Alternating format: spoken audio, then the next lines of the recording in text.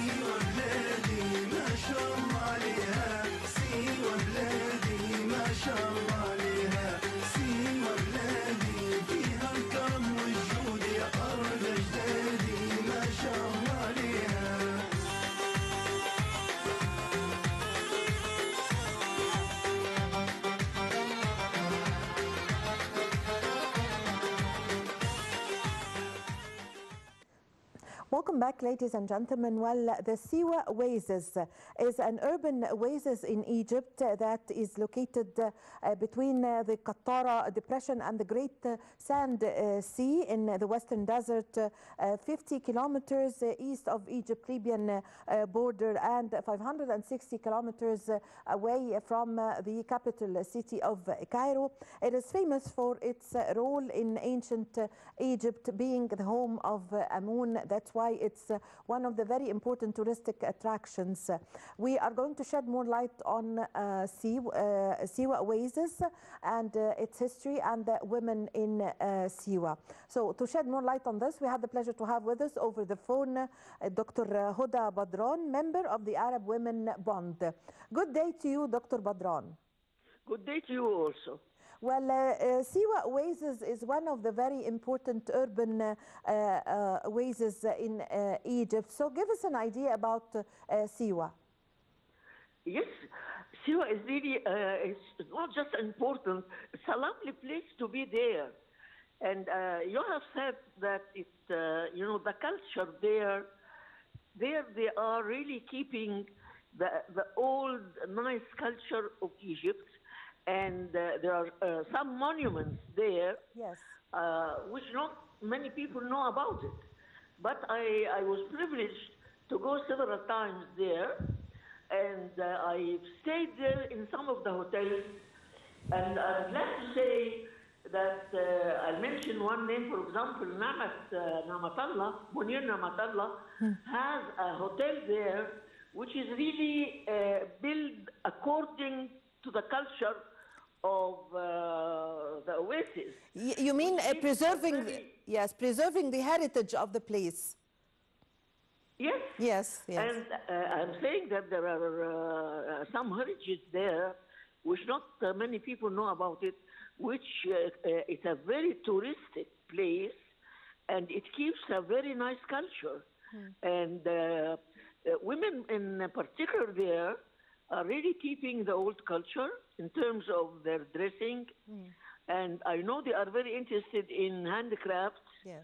And I think there is a couple of NGOs also. Not the AAW was working for a while there. Unfortunately, we didn't keep our work there, but there are some other NGOs. And I know there is another lodge which we stayed there also. Yes. And I'm very impressed that keeping the old culture of the place. It's very touristic. It's very, a culture. I'm talking about culture in the large, in a general sense. It's not just literature and cinema. So I'm talking about culture, about a way of living. The way of living. People are living there is really keeping the civilization of Egypt. Yes. And I know there are also some projects which is health touristic. Yes. There are places where the water there and the sand there, many people come from abroad because of rheumatic problems, some, bones, some of the health problems can really be cured Yes. by the nature there, Yes. by the sand, by the water there. And there are some places with water which is very special. Yes.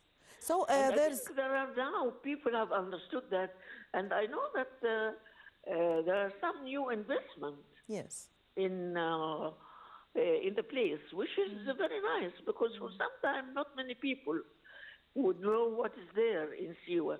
Yes. And I think even it doesn't have to have foreigners to see Siwa. Yes. Because I think Egyptians have to know about every part of their country. Yes. And it would be very nice to have some, some companies, tourist companies, who would really focus on that place. And I was impressed also by using, bicycles instead of, using the regular cars and those which is not nice for the environment now. So many of the people there in Siwa, they use the bicycles in transportation, which Yes. is a very intelligent way of thinking. Yes. So it's really very special, and I encourage everybody to go there and see and enjoy the clean environment, the nice, pure water and air, no pollution there. Women there have very nice handicrafts to sell. Of course, they use the stitch, which we know about the other part of Egypt. But their dress, they keep the old dress, and they look very nice in it. Yes. Yes. So, Dr. Badran, there's no pollution there in the Siwa oasis. There's health tourism or medical tourism that is visiting there and using the waters there with the special temperatures. The atmosphere there and the climate is very completely different from other parts in Egypt, and even in comparison to any part in the whole world. So, what did you see special about the women in Siwa? What are the way they are dressed, the way they are raising up their children, their houses, their costumes, their traditions and customs? Give us more idea about this. I think Egypt has resources and have touristic ideas and places which, as you have said, there's no place in the whole world that have this. Yani, the water that any tourist will come and enjoy, the beaches that is there in Siwa, it's much better than any other beaches in the whole world. There is, the kind of, which is a very special kind of tours, which it's a special car that can go in the sand. And this is not available in many other places. As I said, the kind of hotels that tourists can stay there cannot find in any place because it's really out of the culture. Yes. It doesn't use air condition. Actually, one of the lodges there, they use, the regular sun yes. energy, yes, which doesn't pollute the air, as I said. And I'll tell you about women also, that the relationship in the Siwa family is keeping its intact. And I'm يعني not pleased about what probably happens in the family in the urban areas in Cairo and in the slums. In Siwa, there is a great respect for women. Yes. And the relationship inside the families is very respectful. There is no violence in Siwa against women or violence in general that you can see in the urban areas here in Cairo. No sexual harassment in Yes. Siwa, which is very particular. And this is because, as I've said, they really very conscious about their They own have culture. ethics. Yes. They are conscious that they keep that culture. We have acquired some new culture which is not ours really. يعني, as Galal Amin said, what happened to the Egyptians? The Egyptians in Siwa are the old with the culture, with the values, with the intact families, with the nice environment and clean environment. It's still there. We should be very proud that we have a part like Siwa in Egypt. Yes, yes. So you've spoke about very important thing, which is the virgin nature there in Siwa, and how the hotels are preserving this nature and keeping the regular way of living. Also, you've mentioned a very important thing about the women in Siwa. They have ethics and raise up their children in very good way. So what about also the art and the culture there and the jobs that the women work there? Well, I'll tell you, يعني, some of the Maybe hotels they work there in the handcrafts. are really part of art. Yes. They are not regular, the modern hotels like Yes. Hilton and like the Western hotels which we have imported from other countries.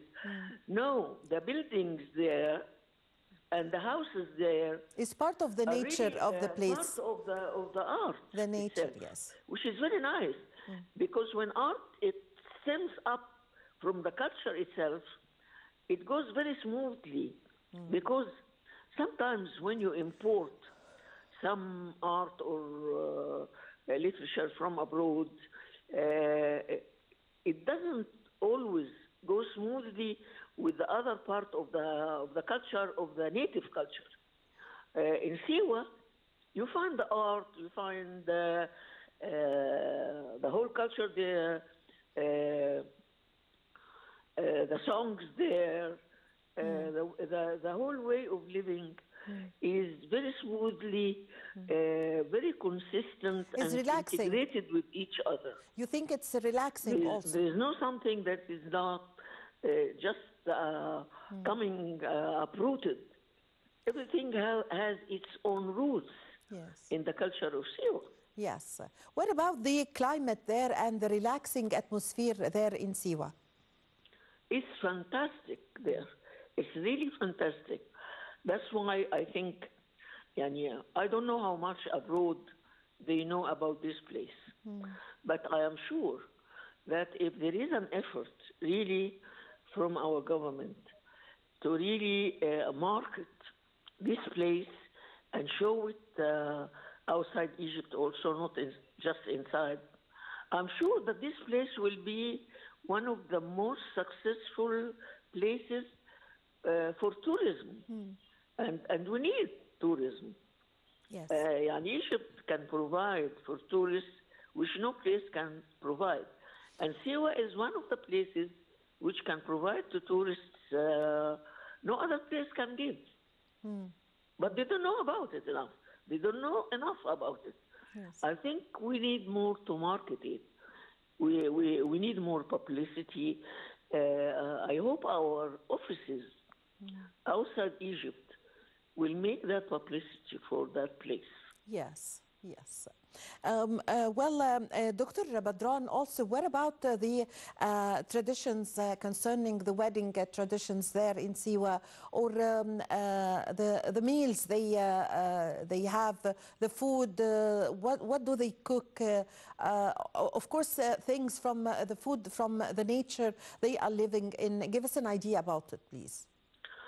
I'm glad to say that they are keeping all that.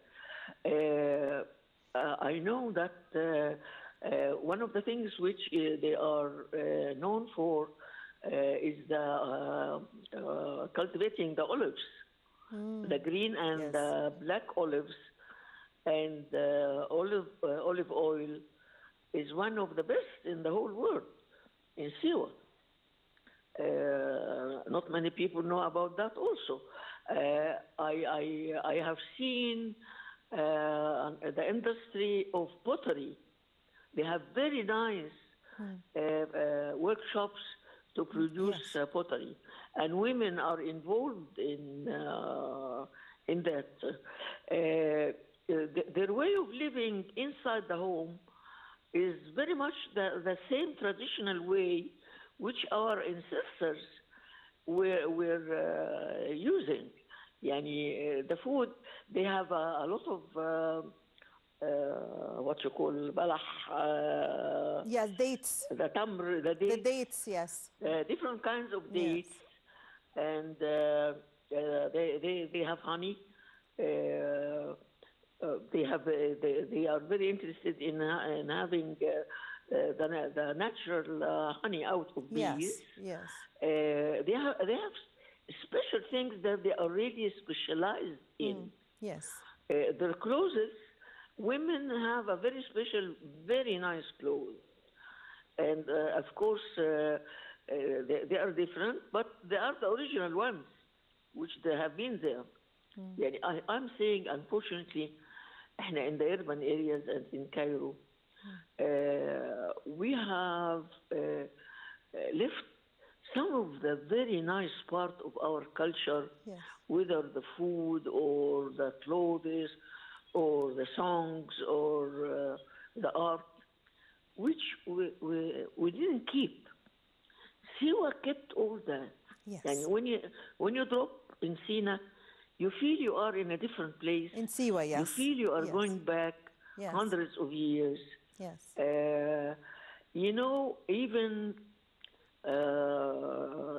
their profile, the profile of the people, they are very beautiful brownish faces because of the sun there. Yes, and I thank you very much. There are hills there, which also makes the weather much cooler than any other place in the summer. Yes, and of course in the winter, usually desert is cool. Yes, but cool and crisp. Yes, and they have the rugs. Yes, women are very much also involved in using the rugs because they use rugs which it gives some warmth to the house. Yes, I thank you very much for your time. Thank you for your valuable information. Dr. Huda Badran, member of the Arab Women Bond. Thank you very much for joining us over the phone. Now, ladies and gentlemen, we are going to have now a segment about the costumes of the women in Siwa Oasis.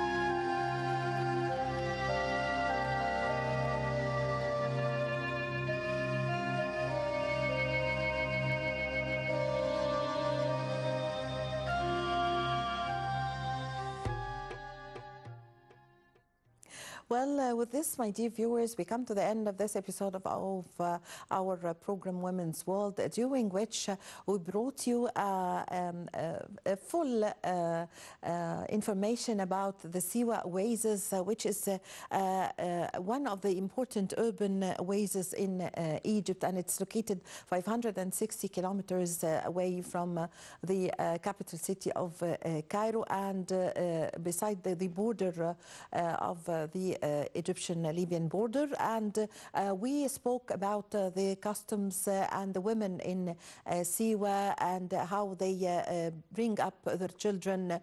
Also the traditions and the customs there, and the history of Siwa and the women who worked in Siwa, the families with handcrafts.